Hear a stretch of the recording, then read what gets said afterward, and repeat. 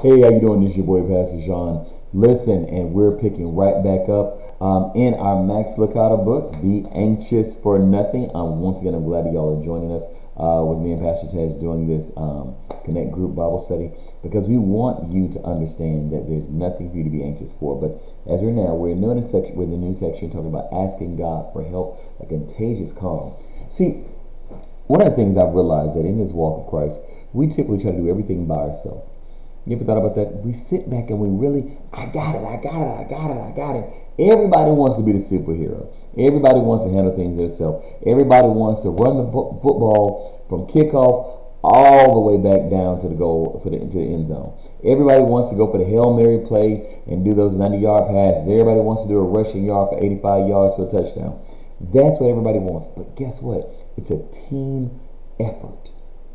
And if we can remember that this walk with Christ is a team effort, then a lot of times we won't have too much anxiety. So many times in our jobs, we're sitting and saying, they give me too much work, it's too much for me to handle. Our family, too much for these kids, they're doing too much, I can't handle this. You know, we do all these things, we think it's too much, but we're not using the tools that God has given us. And that is seeking His help. You know, there's a great calmness that comes when you begin to seek God's help. You know, you begin to know you can handle anything. I got two uncles. Love them both. Both of them are millionaires.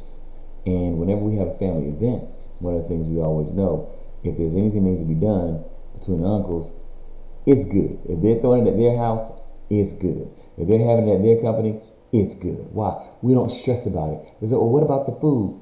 No, it's at Uncle Clarence. What about this? Oh, it's at Uncle Horace. You know, why? Because we know they got it covered. And everything they do is top tier. Everything. But guess what? They can't compare to God. And if I can realize that my uncles can do things great, that means I know God can do things greater. See, the same way we don't stress about what's going to happen when our uncles put it together. Guess what? We don't need to stress when God is putting it together. If God has told us what to do, and God has said, listen, I'm commissioning you to go do something, or I've put someone in your care, or I've given you a task, or I've given you a mission, and I know it seems like it's a lot. Parenting, I know it seems like it's a lot. I know the job is getting a nerve. I know it seems like a lot. I know the church is heavy for you. I know it seems like a lot. But to understand, use me. God is saying, use me. Call me. Invite me in. Put me in the game, coach. I got you. Call it hot sideline. I got the play. I can see everything. I can see which way the man needs to go. I understand what you need to do. And then we can have that great peace and that calmness. It's about like Jesus. When he was in the hull of the ship, and they came down and they said, Master, care not that we perish.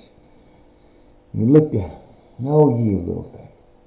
And he said, he spoke to the storm. Peace be still. Imagine that. Christ wasn't worried because he understood that God had ultimate power and gave it to him. They were stressing out like we do. Today we're going to talk about asking for help and having that contagious calmness. Because when we don't, we have so much anxiety, we get so hot, we get so high, and we end up causing chaos and becoming destructive and become counterintuitive to what God wants us to be. So let us discuss these things because we're going to talk about why is it we don't seek Christ before we handle anything. You know, we're going to talk about how do we handle everything on our consulting with God. How does that look? How does it look to consult God? And why don't we typically ask God for help? So we're going to discuss those things. Your teacher's going to be there with you. Listen, let's get better. Let's bring it down. Let's calm down. And I can't grow up in the 80s, so I'm going to tell you like this. Just chill. You understand? God's got you. This is your boy, Pastor John. Love you and be blessed.